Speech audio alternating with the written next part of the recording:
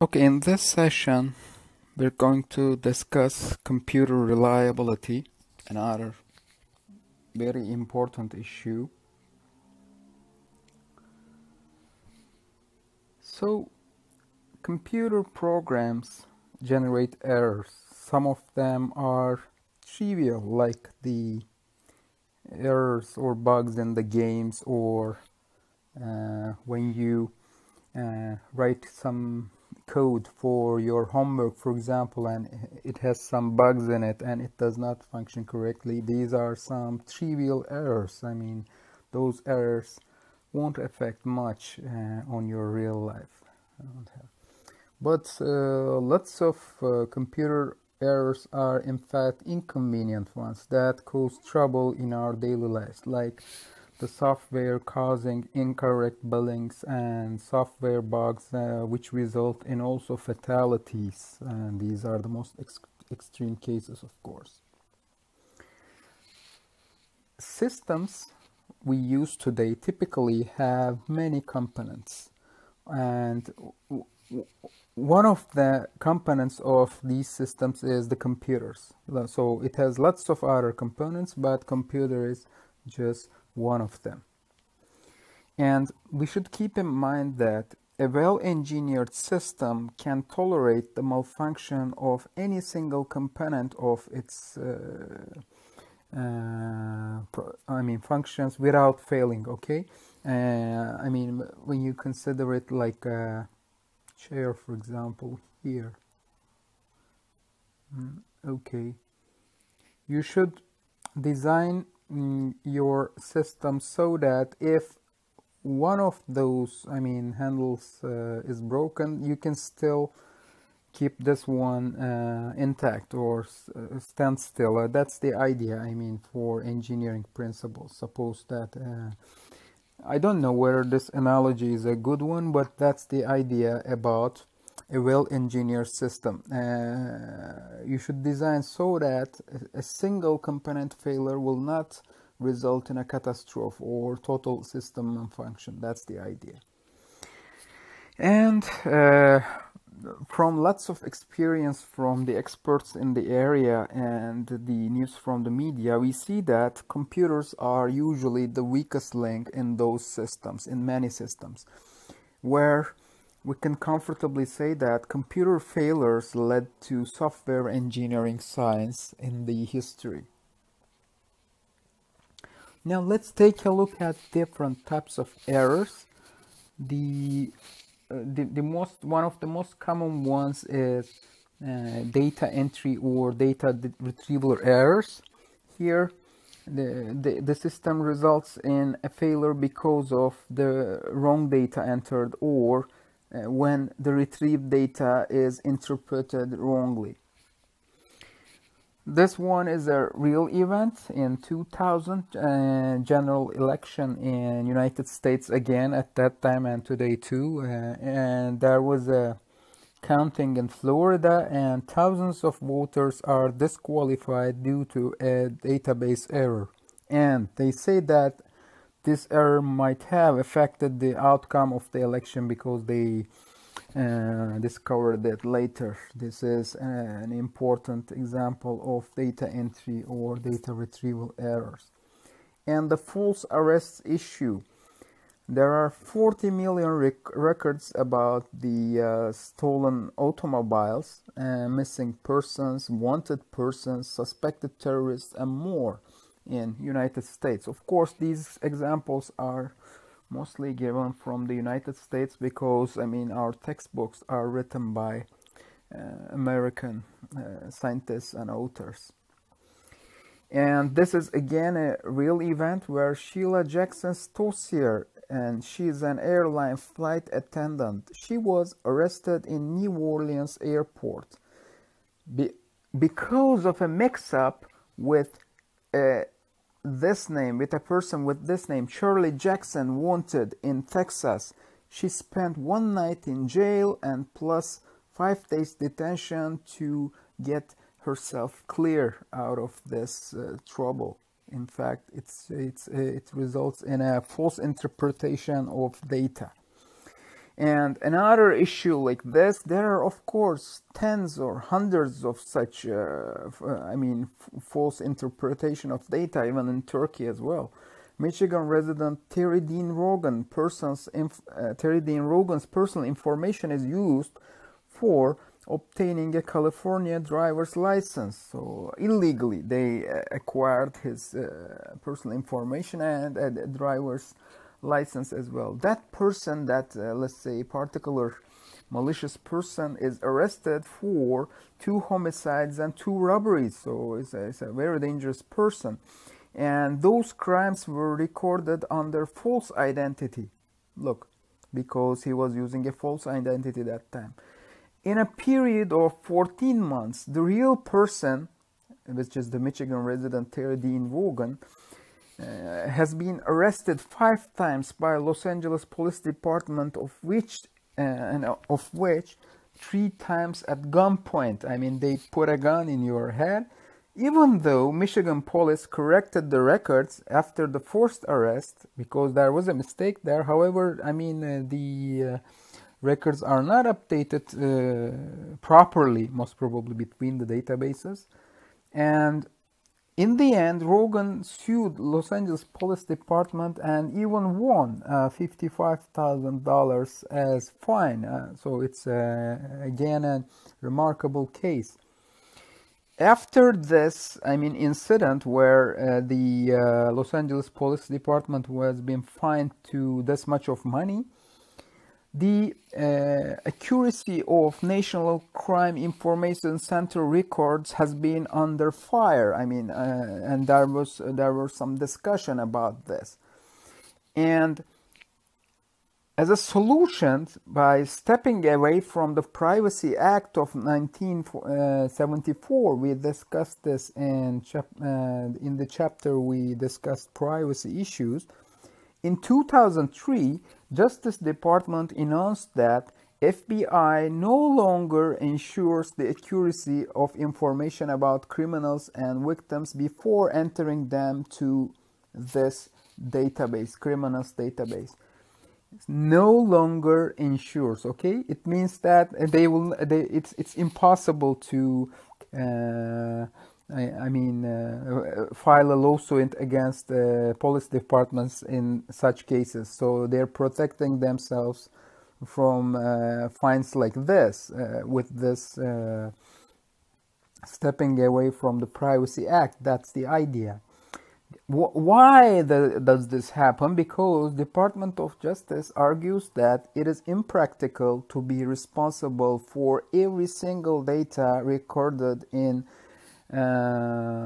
CIC database, because their information sources are very diverse, in fact, because many people flow information there and cause alerts, and FBI has no way of verifying them with guarantee. So agents use discretion as well. They don't give their real identity, and if this verification is accepted, or they could be held reliable, responsible for the records there, accuracy of records there, the database information will be limited, because each data entry to there will require some clarification. In the end, this database will become a much less useful tool, and less criminals will be caught. So it means that we need to step away from the Privacy Act to continue using this NCIC database properly or efficiently, let's say. This is one side of the coin. And on the other side of the coin, privacy advocates strongly counter that the accuracy of NCIC databases and such databases is more important than ever now, like in today's world. Okay, this false arrest issue is just one of them, but there are also other issues here that we discussed in privacy chapter as well. That's the, you see the two sides of the coin. So there's a clash or dispute about this approach for criminal databases. So pause the video and consider about this, like take a moment and consider about this. Look at some maybe news or articles. Which argument is stronger? What do you think? What would be your idea about this? Just pause the video and think about it if you want to discuss. We can discuss this on the discussion session as well. And there is another database, one of the oldest databases, the database of stolen vehicles, and roughly 1 million stolen automobiles per year in United States. And victims are harmed, of course, but everyone gets harmed. Eventually, because of the raising insurance costs as well. State crossing has been diminished by using a central database system. So you cannot get away by just taking the stolen car out of the state, because they share the information. And this type of central database increased the car recovery by 10% per year. So it means that like 50,000 additional cars could be returned each year, and few false arrests are the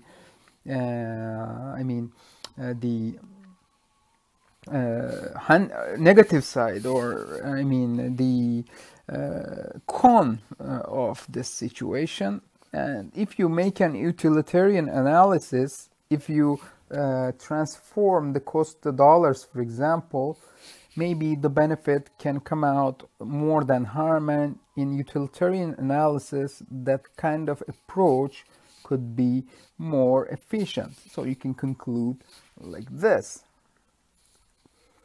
And the software and billing errors. So these are other types of errors. We can see a few examples on this as well.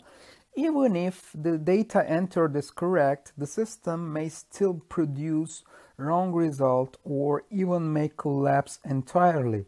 And newspapers are full of stories of bugs and glitches like this as well, in Turkey as well. Look at this, a real event. Linda Brooks from Minneapolis, she got a phone bill of, almost $60,000, and it's result of a Quest software billing software bug, because they installed a new system. Some customers, not only Linda Brooks, many other customers are charged for $600 per minute for their cell phones, and this affected roughly 1.4% of Quest customers, resulting in 14,000 customers get affected, and they received incorrect bills. And they say that, or they discovered that the bug was in the newly installed billing system. And we have lots of similar cases in Turkey as well. In Turkey, especially if it's let's say government department, you need to pay the bill first and then put your rejection into a formal format. And another example of software and billing errors is what happened at Amazon.com in March 13th of 2003.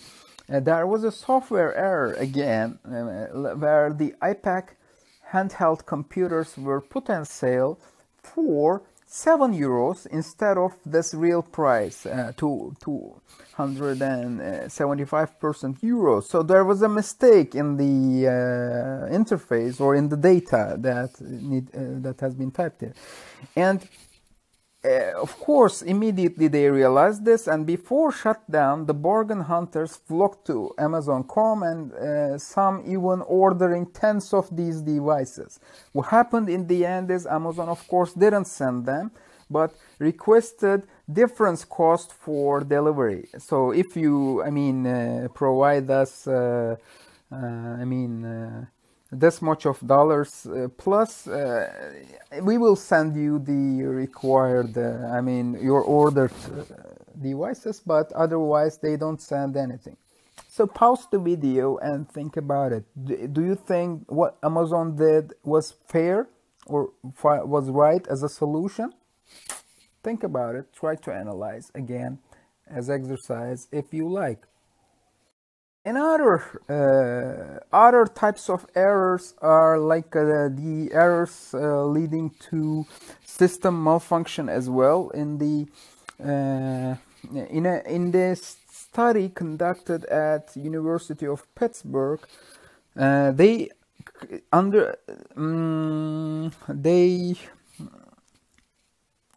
uncovered that most of the students experience some negative effects from computer spelling and grammar checkers, resulting in increased number of errors, and they create more trouble than their help. Like it becomes annoying for students to use them. That's the idea. We also have an issue with our institution name here, where it's Izmir Yüksek Teknoloji Enstitüsü. So I experienced this numerous times, that it is automatically correcting this to ileri teknoloji, to high tech. I mean, like this, other than this. So this is what I remember from my own experience as well. And what else? Again, real events from Thailand's finance minister trapped inside their BMW limousine for 10 minutes when the onboard computer system crashed, because it's this highly sophisticated vehicle, locking all doors and turning off air conditioning as well. And it was, I mean, they couldn't find a solution, and the most blunt solution was very efficient way to get out of this situation, which was the sledgehammer to the window. Like the same thing happened again for our President Erdogan as well, where they again find the solution as sledgehammer to the window again. Like, this is taken from the media. And let's take a look at other examples, real examples where we have troubles. The new laboratory computer system at Los Angeles Medical Center become backlogged the day after it was turned on. So it means that it has returned to yesterday for all the records. For 2 days, emergency doctors stopped ambulance services because they couldn't reach any laboratory results, recent laboratory results.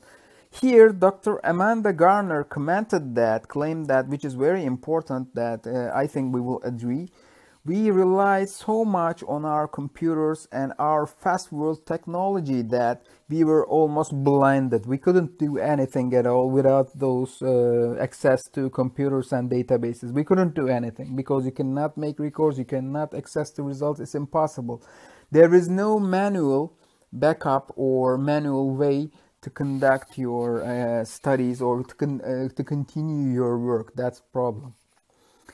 In 1999, again, a software error in Chicago Board of Trade suspends trading for 1 hour and 45 minutes, almost 2 hours. And a few months later, it happened again. Like the first one was 1 hour and the second one was for 45 minutes. Although it may look, I mean, not a significant duration of time for you, but that's really important time span for boards of trade or in business, because people some of the people give decisions in a few seconds or in a few minutes. It's important. So in the end, some investors lost money, and the same trouble happened in London Stock Exchange twice within 2 weeks, again in 1999 as well. It also happened many times in our Istanbul Stock Exchange as well, and it has made to news many times. And another one is the trouble happened to Comair, which is a subsidiary of Delta Airlines. They had to cancel all its flights by Christmas of 2004. Exactly 1,100 flights during Christmas. Why? The computer system assigning crews to flights stopped running, a crash, and in the end their software couldn't handle a large number of flight cancellations as well, so again it crashed as well, which in the end it affected like 30,000 travelers and 118 cities. This is a huge amount of people affected, and of course lost credibility as well. Again, from an airline company, in 2005 Malaysia Airlines flight from Perth to Kuala Lumpur went on a roller coaster ride 7 miles above the ocean. Why did it happen? I mean, pilot disconnects the autopilot, but there is a 45 seconds delay since he gathered the navigation, and up, down, up, so they were out of level. The software error coming from a faulty information about plane speed and acceleration. Another error discovered later that also causing delay in autopilot disabling that could result in many casualties or disaster, but eventually they get out of this with minor trouble. But unfortunately, we saw from the news that one of the Malaysian Airlines flight had been lost in Indian Ocean, as far as I remember as well. You can look from Wikipedia, but I don't know whether it was a computer error or something. It wasn't clear. In another one, this time from Turkish Airlines, the flight, one of the accidents in the Netherlands, in Amsterdam, and where the plane crashed, and like 9 people were dead and 84 wounded. And when they argued that this is another case where they have 2 altimeters to cross-check the altitude of the plane. It was a genius solution, in fact. Just in case if one of them was not operational, the other one will show you the correct result. But the application was poor. They argued that the accurate one is not working at the time of the incident, and the inaccurate one is working. That was the problem. They say this, but it needs verification, of course. And this is also another thing. Okay. These are some examples of software failures, and where some of the software failures are truly documented and very clear, and they can be easily titled as notable software system failures in history. In those systems, the embedded system rely on computers, and these are used as a component of a larger system, another larger system. Here you have your embedded system and the computer used as a component of a larger system. And you can have hardware controllers here, but they are often being replaced by microprocessors controlled by software in today's world. And why do people do this instead of hardware controllers and hardware safety locks? Because software controllers are faster. They can perform sophisticated tasks more easily than the hardware components, and they can manipulate more data. They cost less. They use less energy, which is another important issue here, especially a very important concern for space missions, for example, and they do not wear out as well. So if you're relying on hardware, they can wear out, but software is software. However, this is why people prefer software controllers, but hardware controllers have high reliability. We should keep in mind where software controllers are prone to errors. They're not quite high, their reliability. We should keep in mind that most of the embedded systems today are real-time systems as well, and they depend on their sensory data and they operate on real time. For example, the smart airbags in your vehicles. Here, let's take a look at a famous case, the Patriot missile case from history. In 1991 Gulf War, I remember this war, I watched from TV. I think it was the first war that has been broadcasted from TV, I guess. Patriot missiles are United States Army invention, and they had been installed for defending against Scud missiles launched at Israeli and Arabian properties. At the end of Gulf War, Patriot system has been declared as 95% effective at destroying Scud missiles. Later analysis showed that, in fact, only 9% of the Scud missiles were actually destroyed by Patriots, because most Scuds are very poorly designed and fall apart even when approaching their target. That's what they find out later. Even when you look at Wikipedia or something, you can still see that this false information is still there. In fact, the Patriot missiles are not that effective. Scuds were very poorly designed. That's what they find out later. What happened? How do we discover this? By true investigation, of course, after a very, very sad event. At 1991, February 25th, a Scud from Iraq, fired from Iraq territory, hit a United States barrack at Saudi Arabia, killing 28 soldiers, where the Patriot missile for defense didn't even fire. So they started an investigation. That's how they find out the mistake there. Okay, then here they use a system like this, a multi-check system for false alarms, range tracking for multiple checks here. The system first makes a wide area research, so gets a object here in its area. This can be a bird, this can be a plane, and this can be a Scud, for example. That's what they're looking for.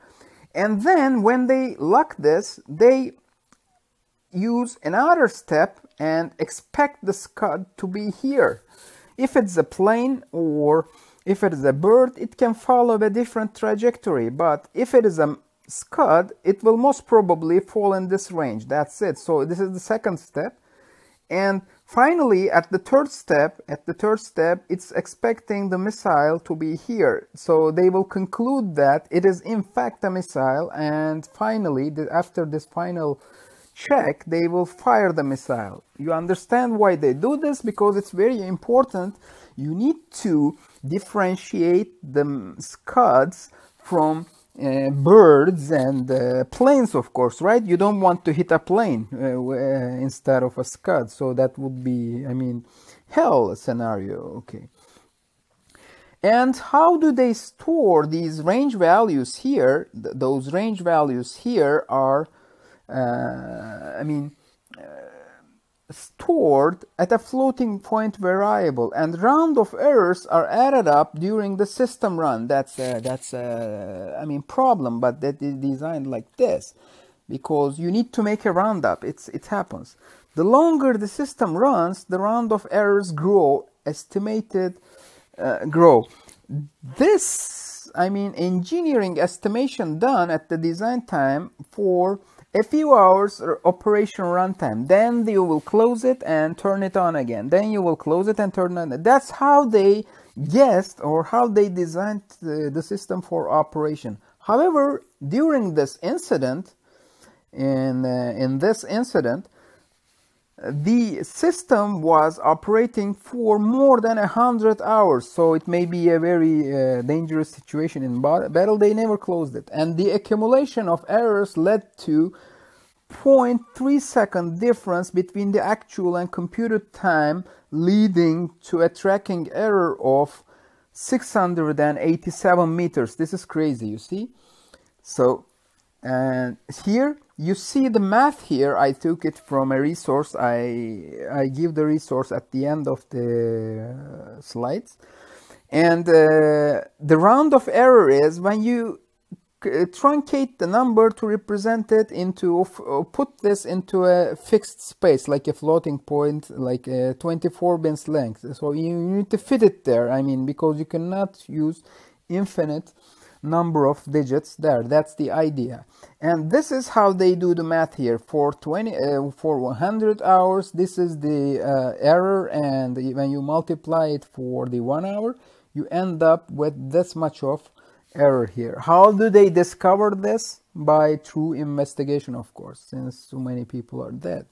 And finally, this is the cost of the truncation errors if it is operational for 100 hours. First check okay, second one is okay, then you need to expect this here because of the error, but really it should be here. So you miss the missile and you don't fire. So that was a significant failure, I mean, in the sense that it was a notable system failure from history where software is guilty here, or software is the faulty part here. It is pretty common that software is usually the weakest link or the component that produces lots of troubles in this sense. Okay, another notable system failure is about the Ariane 5 rocket. It is a satellite launch vehicle operated by European Space Agency. It has done its maiden flight on June 4th of 1996, and in fact 40 seconds after a software error, after the launch, because of a software error, boosters and main rocket engine swivel to extreme positions and it got sharply off course. Core and booster lost contact with each other, and as a safety operation, vehicle self-destructs itself.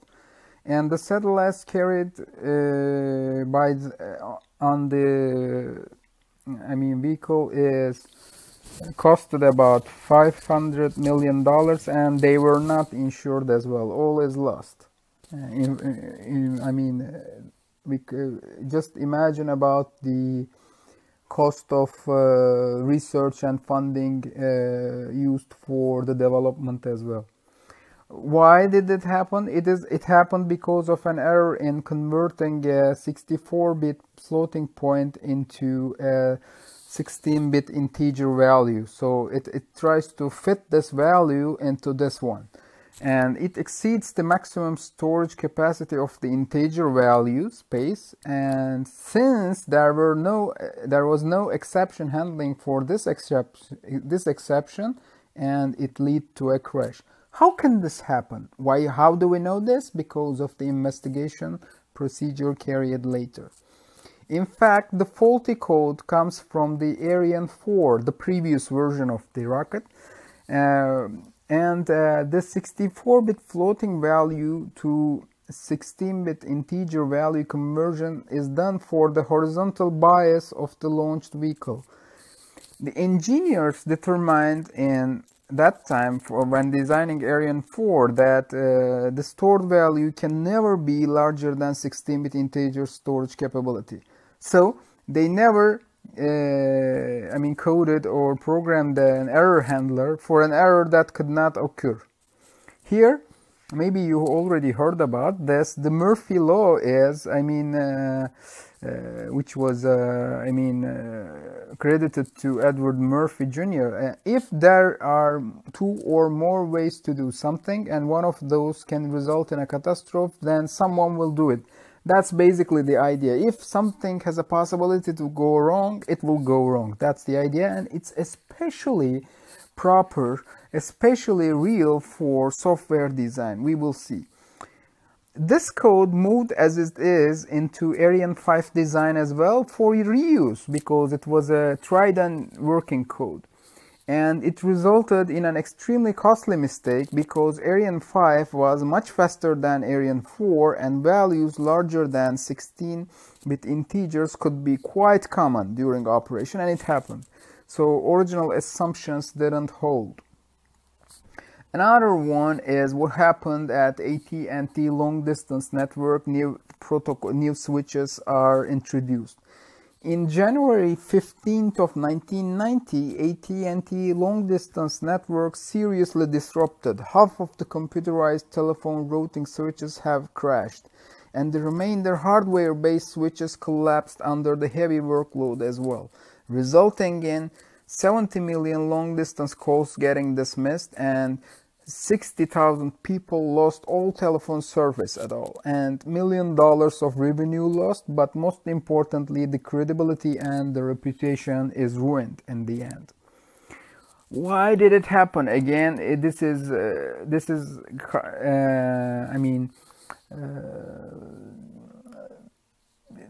learned after the investigation that the network crash coming from due to a single faulty line of code in error recovery procedure. Let's see.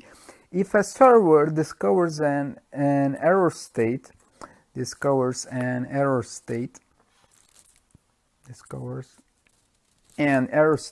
reboots itself, which was a crude but effective way of wiping the state clean. Like we do reset, right? If we're in trouble, it's a very reliable solution, or the most practical solution. And after reboot, the switch broadcasts an OK message to other switches to let them know that it's back online. So if I have a problem, I reboot myself and send an OK signal to my neighbors or all the other switches. In the meantime, of course, when if I find out that I'm in an error state, I'm experiencing an error, I also dump my traffic to my neighbors as well, so they won't get affected. The clients will not get affected. That's the idea. Here the error occurs when a very, very busy switch receives an OK message coming from another rebooted server, and when there is a delay in handling that OK message, this time this condition forces the recipient server into an error state, and it needs to reboot itself as well. So as you see, this is pretty obvious that it can result in a catastrophe possibility.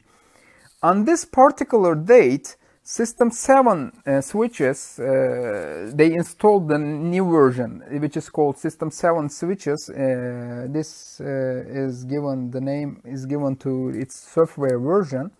In the New York City, rebooted itself following an error detection. Okay, everything is okay so far.